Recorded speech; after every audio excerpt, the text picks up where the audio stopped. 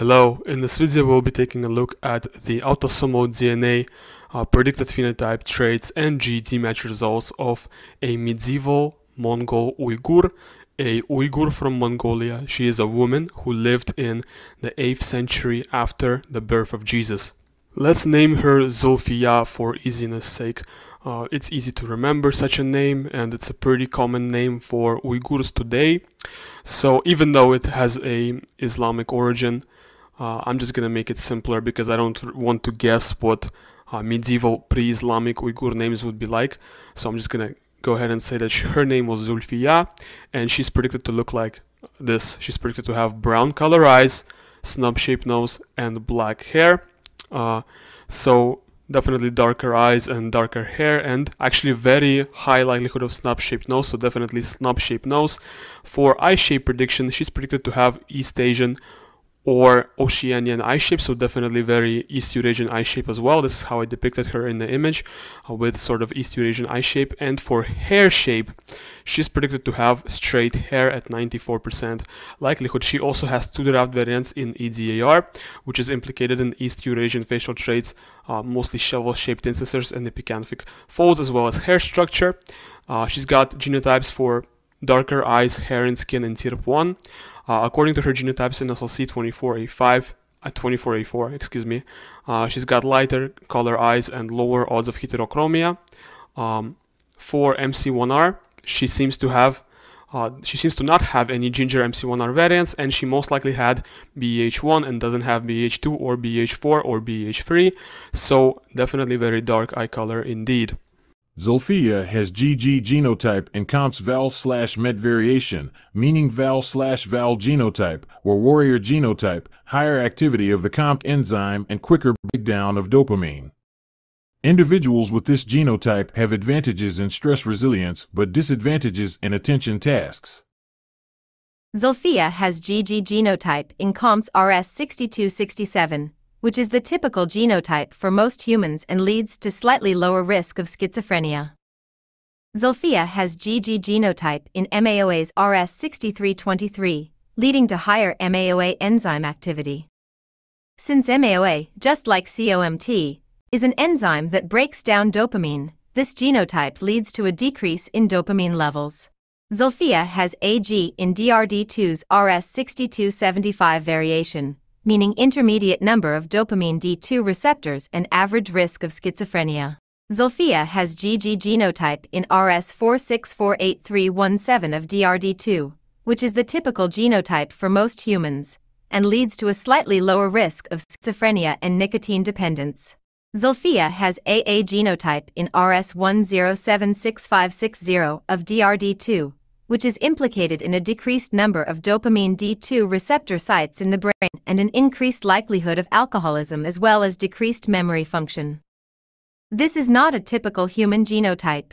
Zulfiya has CC genotype in RS5326 of DRD1, which is the typical genotype for most humans and leads to a slightly lower risk of various mental health conditions. Zulfiya has TT genotype in RS6280 of DRD3, a typical genotype associated with a slightly lower risk of OCD and intellectual disability.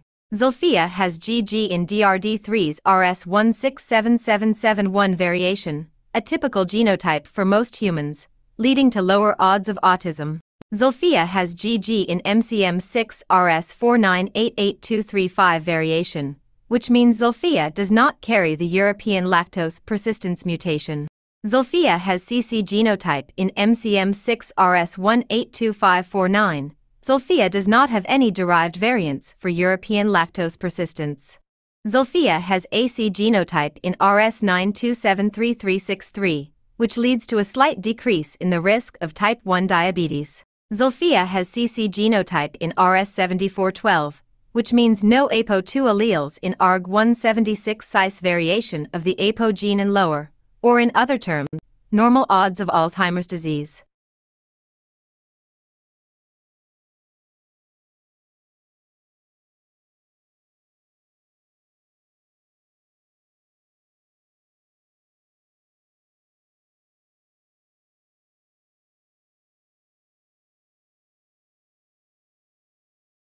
Now let's move on to the question of ethnicity. What is she? Well, she's very special in terms of ancestry. Why? Because she's quite different from the other medieval Uyghur samples from Mongolia, and she's quite Slav grave. She's quite Mongol shifted, and she doesn't have much Iranian or steppe herder or whatever. Basically, she doesn't have much West Eurasian admixture, and I did not find any sources that claim she's anything other than Uyghur. So she is an Uyghur, but the way I understand it is she's some kind of a proto-Uyghur before mixing with Indo-Iranian people in the steppe.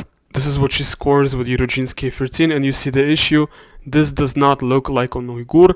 Instead, this looks like a Mongol. This looks like somebody from Mongolia, or maybe even southern Siberia, some kind of a Mongolic group such as Buryat. Very little West Asian, very little Baltic. Uyghurs would also score quite a significant chunk of South Asian as well, but she's mainly scoring Siberian and East Asian, and in fact more Siberian, which kind of hints at perhaps Southern Siberian or Buryat admixture instead. And she's closest to Buryats, followed by Tuvinians. So here you go, very Siberian in terms of admixture, closest to various Buryats, and actually getting modeled as a mixture of Buryat plus Mongolian. Not even a trace of anything, you know, Iranic. Not even a trace of anything like Iranic or Takharian. Basically, very East Eurasian Siberian admixture, mostly Siberian result. This is what she scores with MDLP K16. I think this would be kind of a good example of what proto-Turkic individuals might have looked like and what they might have scored. So there is a little bit of steppe, there is 6% steppe, but there isn't any Caucasian and there isn't any Indian, so it's definitely, there is not even a hint of any Iranian admixture here. It's a very Siberian individual, maybe a little bit steppe herder because of the 6% steppe, but that's pretty much it. There is no BMAC here, there is no Iranian admixture. This is not an Uyghur, this is not a modern Uyghur, because modern Uyghurs are obviously very heavily Mediterranean, very heavily southern or basically southwest Eurasian in terms of ancestry. So they even look the part. Like you can in their traits you can see the big noses, you can see the big eyes. Occasionally you can see the unibrows, right? These are all West Asian traits, but this individual, this woman, definitely did not have any of these traits. This is what she scores with PanDNA LK12. It's absolutely crazy, the lack of Iranic admixture in this individual. It's a completely Siberian result. Siberian, East Asian, Beringian. There is only 2% Caucasus hunter-gatherer admixture in this individual. Do you know how little that is? Literally, Eastern hunter-gatherer from Karelia, the one I just made a video like today, or no, not today, but last week, was scoring 10% Caucasus HG. She's scoring 2. She's scoring 5 times less Caucasus HG than a Eastern hunter-gatherer.